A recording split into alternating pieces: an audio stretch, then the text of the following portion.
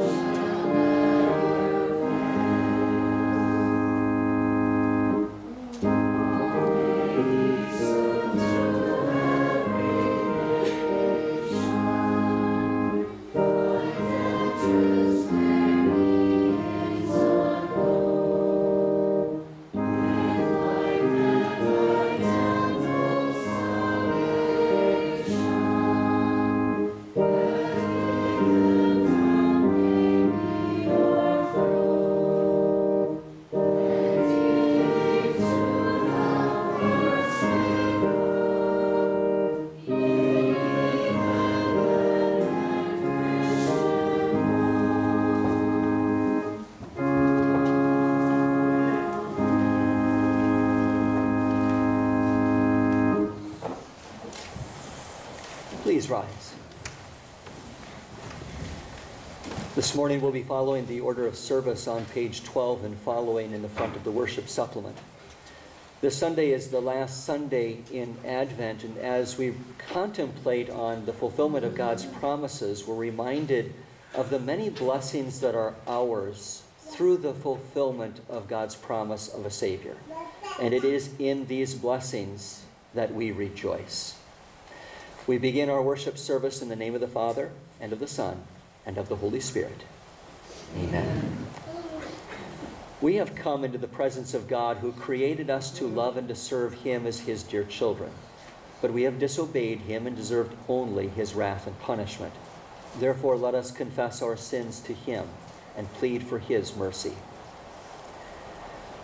Merciful Father in heaven, I am altogether sinful from birth. In countless ways I have sinned against you, and do not deserve to be called your child. But trusting in Jesus my Savior, I pray, have mercy on me according to your unfailing love. Cleanse me from my sin and take away my guilt. God, our Heavenly Father, has forgiven you all of your sins. By the perfect life and the innocent death of our Lord Jesus Christ, He has removed your guilt forever. You are His own dear child. May the Lord give to us the strength to live according to His will. Amen.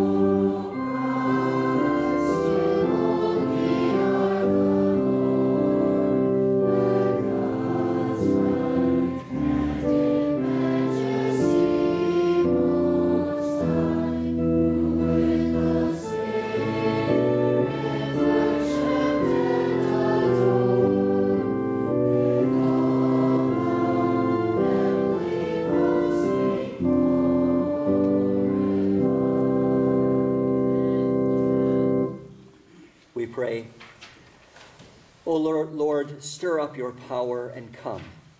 Help us by your great might, so that whatever is hindered by our sins may be accomplished by your great mercy, through Jesus Christ, our Lord, who lives and reigns with you in the Holy Spirit, ever one God, now and forever. Amen. Please be seated.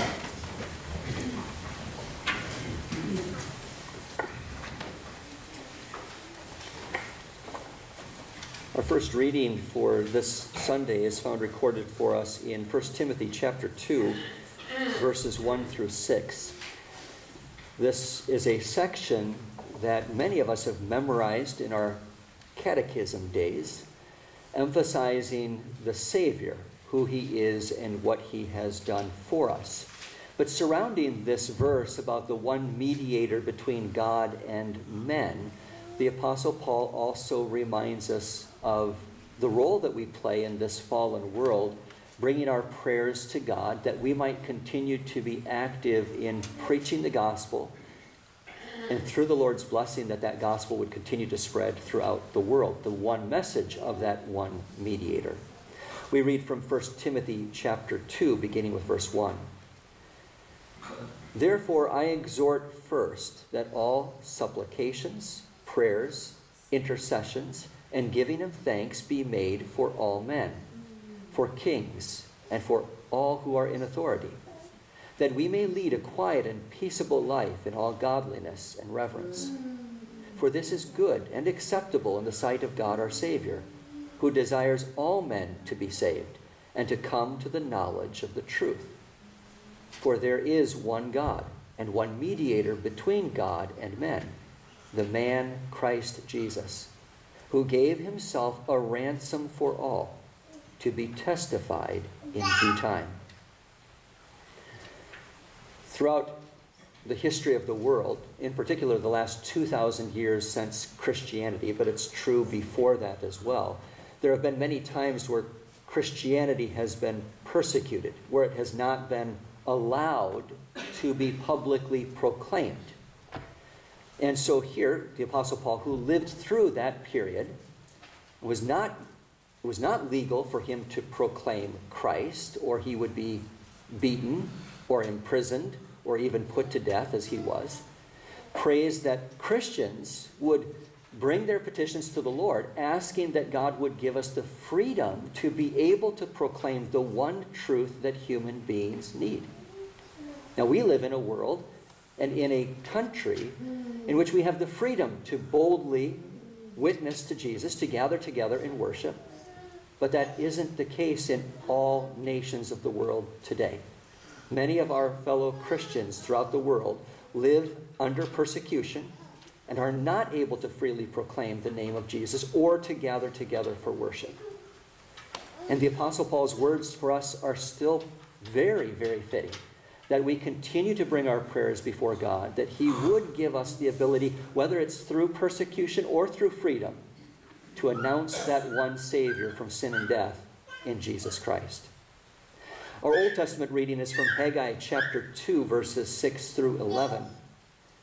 Haggai was a prophet, one of the last prophets of the Old Testament, before the coming of Jesus, about 400 years before the time of the birth of Jesus. The children of Israel had been brought back from captivity to Israel, where they had rebuilt the temple in Jerusalem. But it wasn't a pretty thing. They had to be encouraged even just to put what they could together as a place of worship for the true God. And here the prophet Haggai comes to the believers in that era and reminds them that while the temple itself didn't look like much, God was going to bless what happened there through the preaching of the word, and it would ultimately be through that temple that the Lord Jesus himself would come to bring deliverance from sin and from death for sinners. We read from Haggai chapter 2. For thus says the Lord of hosts, once more, it is a little while, I will shake heaven and earth, the sea and dry land, and I will shake the nations, and they shall come to the desire of all nations, and I will fill this temple with glory, says the Lord of hosts. The silver is mine, and the gold is mine, says the Lord of hosts. The glory of this latter temple shall be greater than the former, says the Lord of hosts. And in this place I will give peace, says the Lord of hosts. The people of Haggai's day not only saw their little temple that looked poor and mean compared to the temple of Solomon, but they also didn't trust the Lord like they should. The Lord reminds them that the ability to glorify the temple comes from him, in the ability to give the funds that are necessary to physically beautify the temple, but even more importantly, to bring through his word the message of forgiveness of sins that is found in Jesus as the Savior of the world. All of that is in the power of God, both physically as well as spiritually, for us to come to the desire of all nations, that thing that all people need in Jesus. We don't always admit it. We don't acknowledge that we need Jesus, but he is the one thing that all human beings need because of sin. And it is him that we celebrate today and tomorrow. Please rise. Blessed are those who hear the word of God and treasure it.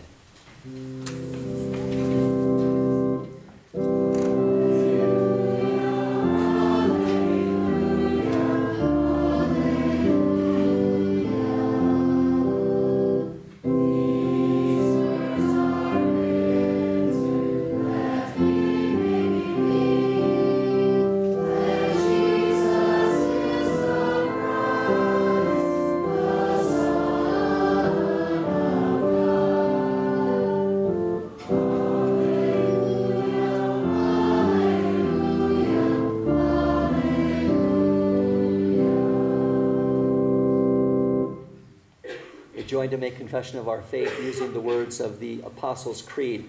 This can be found on page 15 in the worship supplement. I believe in God, the Father Almighty, maker of heaven and earth. I believe in Jesus Christ, his only Son, our Lord, who was conceived by the Holy Spirit, born of the Virgin Mary, suffered under Pontius Pilate, was crucified, died, and was buried. He descended into hell. The third day he rose again from the dead. He ascended into heaven and is seated at the right hand of God the Father Almighty. From there he will come to judge the living and the dead. I believe in the Holy Spirit, the holy Christian church, the communion of saints, the forgiveness of sins, the resurrection of the body, and the life everlasting. Amen. Please be seated. We'll continue with the singing of hymn 702 in the Brown hymnal.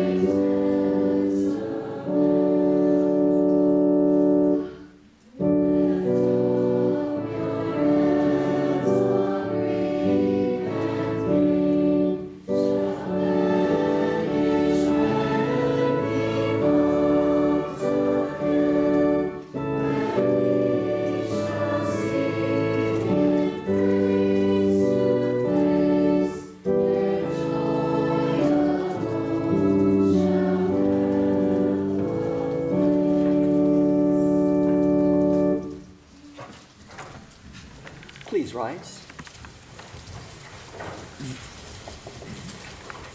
Grace, mercy, and peace be to each one of you. In the name of our Lord and Savior, Jesus Christ. The Word of God which we're meditating on this morning is found recorded for us in John chapter 1. The verse is found in your bulletin, verses 29 through 34. The next day, John saw Jesus coming toward him and said, "Behold, the Lamb of God who takes away the sin of the world. This is he of whom I said, 'After me comes a man who is preferred before me, for he was before me.' I did not know him, but that he should be revealed to Israel. Therefore I came baptizing with water." And John bore witness, saying, "I saw the Spirit descending from heaven like a dove, and he remained upon him. I did not know him, but he who sent me to baptize with water said to me, 'Upon whom you see the Spirit descending and remaining on him, this is he who baptizes with the Holy Spirit.' And I have seen and testified that this is the Son of God." This is the word of our God. Please be seated.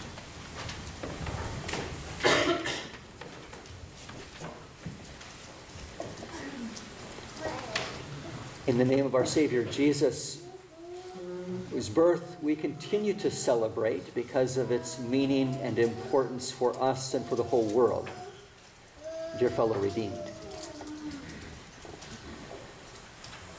Many times, people, whether they have a Christian background or a non-Christian background, struggle with all sorts of questions. Questions that they want to know answers about. Sometimes questions that the Bible doesn't offer answers for. I'm sure that each one of us have wrestled with our own questions that we have about now and about the future, about heaven, about hell, about who God is, about how he has done it, things that don't always make sense to us. And we're not the only ones. No doubt you've dealt with other people in your life who have come to you with questions, looking for answers. It seems that many times as we wrestle with the questions that we have regarding spirituality, about eternal life, about hope, all of those things, that we often get bogged down with the unimportant questions. Have you ever noticed that? A lot of times the questions that we have, while they might be important to us, they might have particular meaning to us, in the big scheme of things, they're really not all that important at all. Will my dog be with me in heaven? That might be an important question to you right now, but does it really impact our lives in eternity? Not really. And sometimes what happens is we get so focused on the little questions like that that we lose sight of the big answers that God has given to us in his word. Many times when I'm dealing with individuals who are struggling with particular questions regarding their Christian faith, or maybe even why they should trust the Bible, why they should trust Christianity, we have to take a stop and break away from those little questions and back up and ask some bigger questions. Does God exist? Now that's an important question. And if they say, well, no, I don't think that he does, well, then we've got a starting place, don't we? We can start right there. Let's talk about how we can be certain that God exists. We can look through the pages of Scripture. For example, maybe their question is, I don't know that I can trust the Bible. I'm not sure that it's God's word. Let's start there. How can we be certain that the Bible is God's word or that God exists? Well, we didn't come into being by chance. That just doesn't make sense. It makes sense that there's some greater being that has created us and put us here. And when we look at the Bible and we open up its pages and we see the promises that God made, the prophecies that he foretold, and we see how they were fulfilled one after another, not only in the person of Jesus, but just in history. And we find out that the Bible is validated in geography and in history, we realize this isn't just a human book. It has to be something more. And when we start to answer those questions, we know that God exists. We know that the Bible is more than just a human book, that it comes from God. It must be. Then we can start to get to the really important questions. Well, if I know that God really exists, and I know that the Bible is more than just a human book, then we have to ask ourselves the question, then why did God give us the Bible? And that is what John is telling us in the verses of our text today. He's telling us why it is that God, not that he exists, but why it is that he's planned out this salvation that he's recorded in the Old and the New Testament. Why it is that this book has been preserved for us. Because it points us to the problem of our sin, and it points us to the solution for that problem of sin, which God came to accomplish for us. And when we get to that, all of those other little questions, they really don't matter. When we realize God sent a Savior for me, and that is his main purpose. That's what he wants for me. All of those other questions that I might have and might want answers for, those things, they can wait till I get to heaven. And if they're important, I'll know the answer. And if they aren't, I won't care. But God does give us the answers for the questions that are really important right here, right now, today, in his word. John reminds us that we have reason to rejoice as Christians because God has fulfilled his promise of salvation. He has given us the deliverance from sin, from death, and from the power of the devil through the fulfillment of those promises in Jesus. In these verses, John points to two things about this coming Savior, the fulfillment of God's promises to us. He points to a Savior who is and always has been the eternal Son of God.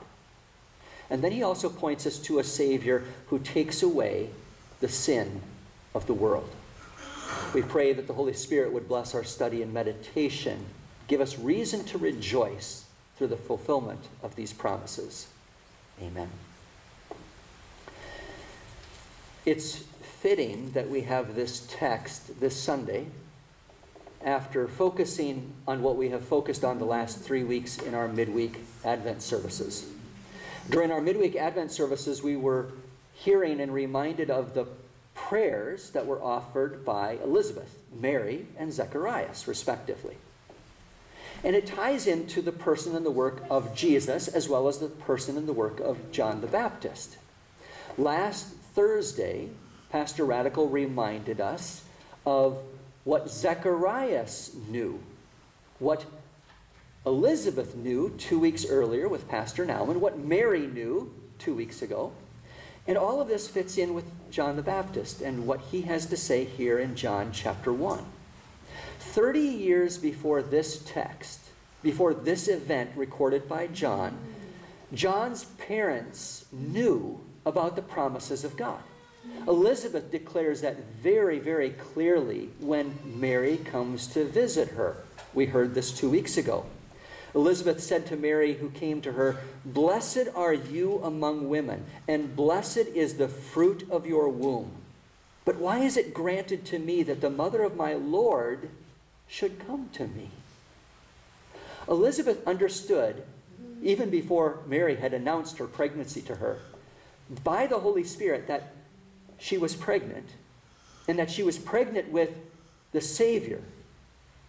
How is it that my Lord, the mother of my Lord, would come to me, Elizabeth says. She understood the promises going all the way back in the Old Testament of a virgin birth. From Isaiah chapter 7, verse 14, "Behold, the virgin shall conceive and bear a son, and shall call his name Emmanuel." Elizabeth understood those promises, and she understood that those promises had been fulfilled through Mary. We fast forward 9 months to Zacharias and the birth of John the Baptist, or just a little bit less than 9 months. Zacharias was aware of John's role, that he would be the forerunner for the coming Savior. Zacharias said, "And you, child, will be called the prophet of the highest, For you will go before the face of the Lord to prepare his ways, to give knowledge of salvation to his people through the remission of their sins. Zacharias, being a priest, understood the fulfillment of the role of John, that this too was a prophecy in the Old Testament. In Malachi chapter 3, we were told, Behold, I send my messenger, and he will prepare the way before me. And the Lord, whom you seek, will suddenly come to his temple, even the messenger of the covenant in whom you delight. So 30 years earlier, John's parents, both Zechariah and Elizabeth, understood the messianic prophecies. They understood that God had made a promise to send a Savior. They understood that that promise had been fulfilled through the birth of Jesus by Mary, and that their son John would play a role in preparing the way for that Savior in a very special way. John had come to understand his role too. He'd come to understand that he was the one whom God had sent to point people to the coming Savior. John tells us in our text that this is the whole reason that he came baptizing. That his role was to prepare people through the remission of their sins, through repentance and forgiveness, by preaching that message of law and gospel to the people. And he had told the people, even before our text, that the Savior was coming. He knew it. He said, when I see him, I'll point him out to you. And that's exactly what John does in our text. But there's something interesting here. If you back up 30 years, John was born before Jesus was. John was the elder of the cousins, the relatives. And yet in our text, John tells us something unique about his relationship with Jesus. In verse 30, he says, This is he of whom I said, After me comes a man who is preferred before me, for he was before me. Now that doesn't make any sense at all if you go back to the beginning of Luke. John was born before Jesus was. How is it possible that Jesus could be before him? We can understand how he could be preferred before him, but to come before him, that's another question altogether. There might have been people that knew the relationship between John and Jesus that might have asked that very question, might have wondered what it was that John was speaking about or referring to. But John is referring to the fact that Jesus, as the second person of the Godhead, had always existed. He was the eternal God. He was there at the very beginning of the world, when the world was created.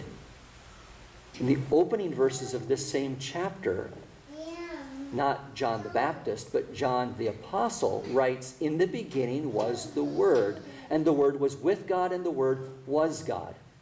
And that Word became flesh and dwelt among us. Jesus was the eternal Son of God, whom God sent into the world, who existed before John and was preferred above John. And it is to that Jesus that John points here in our text. Everything that was made by this individual that I am pointing you to right now. This is the eternal God. This is the Savior we have been waiting for. John points us to a Savior, but not just any Savior, not just the Savior that the Jews wanted, but to the Savior that the Jews needed. The Jews were simply waiting for a Savior that would be a human being who would lead a great mighty battle of warriors against the Romans and drive them out and give them their land back. God says, no, I have a better Savior in mind for you. A Savior that you really need, who is going to not defeat the Romans, but defeat the devil and the forces of death. That is the Savior that you need, and that Savior is the eternal Son of God. In the very last verse of our text, John says, I have seen and testified that this is the Son of God. Jesus was the Savior that we needed, the eternal Son of God, come into the world to save us. But that Savior comes for a very specific purpose. John describes the nature or the person of the Savior, that he is the eternal Son of God. But he also describes the work of that Savior. This Savior would be one who would take away the sin of the world. The Savior had been sent for a purpose, but not the purpose that the Jews thought he would be sent for. He came for a greater purpose. John points to Jesus in the opening verse of our text and says, "Behold, the Lamb of God who takes away the sin of the world." John points to Jesus as the fulfillment of everything that God had spoken of in the Old Testament. Now, this might seem strange to us in the 21st century. But when John pointed to Jesus in the first century in Israel and said, "Behold the Lamb of God who takes away the sin of the world," they understood exactly what he was saying.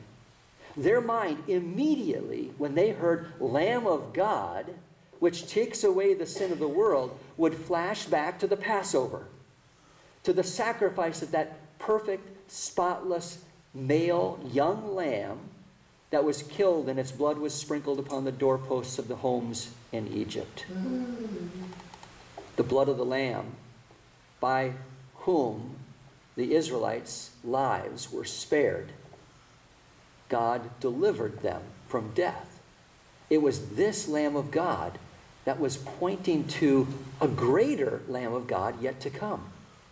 When they heard about the Lamb of God who takes away the sin of the world, they might have thought of the scapegoat that was brought into the temple, upon whom the priest confessed the sins of the people, and he was led out into the wilderness never to be seen again.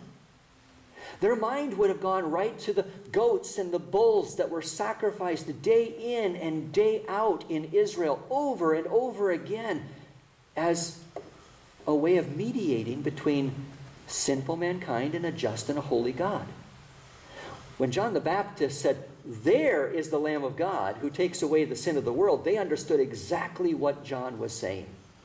That this is the one whom God has told us about for 4,000 years, who we have been waiting for, and finally he has come. Now there's something deeper here that we also need to understand. John says, "Behold the Lamb of God who takes away the sin of the world." There's a truth here that not everyone acknowledges. And that truth is that we are all sinful. That we all need a Savior. He says he takes away the sin of the world.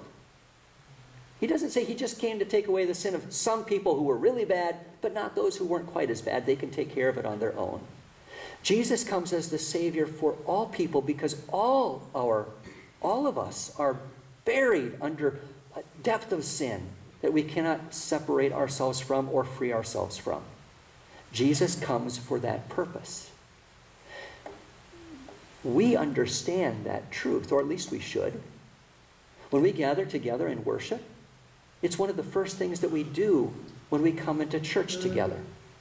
We acknowledge our sinfulness before a just and a holy God. It doesn't matter if it's the liturgy that we use today, on page 12 of the worship supplement. "I am altogether sinful from birth," you confessed earlier. We acknowledge that from birth, this is what we would call original sin, we are sinful. That we've inherited the sin of our forefathers and their forefathers and their forefathers all the way back to Adam. We acknowledge that we are altogether sinful from birth. But then we go on and we say, even in addition to that, "In countless ways I have sinned against you." We can't just blame it all on Adam and say, well, it's all his fault. We're reminded, I have sinned against God in what I have thought, in what I have said, what I have done. My own sin is added to the sin that I have inherited from my parents. That's what we call actual sin. And Jesus comes to remove both of those types of sin. to remove original sin that we have inherited and the actual sins that we have committed in thought, in word, and in deed. Jesus comes to take away the sin of the world. Yes, in countless ways we have sinned against God over and over and over again. And Jesus has paid the debt for every single one of those sins for every single sinner who has ever lived. Jesus tells us, "For out of the heart proceed evil thoughts, murders, adulteries, fornications, thefts, false witness, and blasphemies." All of that came from within us. And Jesus came to pay for every one of those sins. He was true God, begotten of the Father from eternity. He was also true man, born of the Virgin Mary. True God and true man. And that's exactly what was necessary in order for him to come and to be our Savior, the one who would take away the sins of the world. He had to be both true God and true man in order to carry out the work of redemption, to be our Savior. The writer to the Hebrews says, "Inasmuch then as the children have partaken of flesh and blood, he himself," that is Jesus, "likewise shared in the same, that through death he might destroy him who had the power of death, that is, the devil." No doubt there are questions that you have. Questions about your faith, questions about the future, questions about the Bible. It's not bad to have questions. It's good to ask questions. But it's more important that we answer the most important questions. And that's exactly what the Bible does. We know that there is a God. We know that that God has given us the Bible and that it is His Word. And that in His Word He reveals to us the problem of sin and the solution in Jesus. He points us to a Savior who is the eternal Son of God, and a Savior who takes away the sin of all the world. When we understand those questions are answered by Scripture, we realize we have reason to rejoice, to give God thanks for what He has done for us, that He has fulfilled His promise of salvation in the person of Jesus. Thanks be to God for the deliverance that He has won, for the hope that is now ours, and the forgiveness which sets us free. In Jesus' name, amen. Please rise.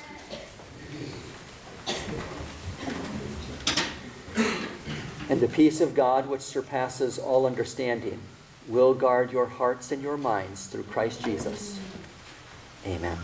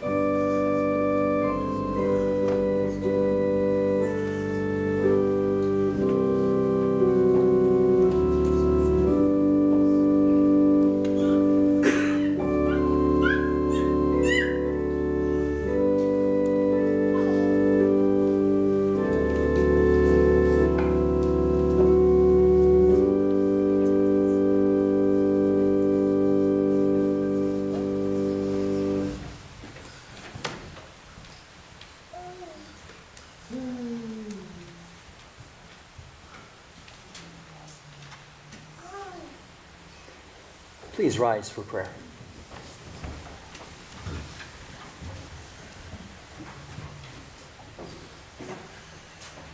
Dear Heavenly Father, you have made all things in heaven and on earth to serve your will and to witness to your glory and goodness. And so we give you joyful thanks for the coming of your Son, Jesus Christ, and for the salvation which you have provided for all people through him. With repentant hearts, we turn to you. We acknowledge our transgressions, and we confess that we have failed to do the good which we should have done, and that we have often done the evil which we should have avoided. Forgive us, and stir us to a sense of the gravity of our sins. Awaken us to our need of daily repentance and renewal, and by your grace deliver us from temptations and all that cause us to fail. Cleanse the work of our hands and the thoughts of our hearts through the working of your Holy Spirit. Come to heal and to renew us. Grant us the assurance of the forgiveness of our sins through our Lord Jesus, so that as forgiven believers we might have that peace which passes all understanding. O Lord, we also pray for those who are wounded in spirit, for those who are distressed of mind or anguished in heart. Let your mercy and your grace shine upon them. For all who are away from home or in any service or calling, in particular for those who are serving our country overseas during this holiday season, we ask you to accompany them with your light and love. For those who are captives or prisoners, for those who are desolate or forsaken, for those who are in danger either of life or soul, we ask for your aid and comfort. For those who are sick or elderly, for those who are dying or those who are mourning their passing, be especially gracious, O Lord. Lift up their spirits and give them the perfect peace of your holy child, Jesus. In thanks for that gift which no words can describe, the gift of Jesus Christ our Lord, we pray, Father, to keep us steadfast, that we might evermore hold dear this gift by faith. Grant that our hearts may be a fit dwelling place for your Son, and that we might know the joy of his presence, the blessing of following in his steps, and the glory of that crown which he has promised to all who trust in him alone. All of these things we ask in his name, in which we also join to pray. Our Father, who art in heaven, hallowed be thy name. Thy kingdom come, thy will be done, on earth as it is in heaven. Give us this day our daily bread, and forgive us our trespasses, as we forgive those who trespass against us. And lead us not into temptation, but deliver us from evil. For thine is the kingdom, and the power, and the glory, forever and ever. Amen. Receive with believing hearts the blessing and promise of our triune God. The Lord bless you and keep you. The Lord make his face shine upon you and be gracious unto you. The Lord lift up his countenance upon you and give you peace. Amen. Please be seated. We'll close with the singing of hymn 60 in the red hymnal.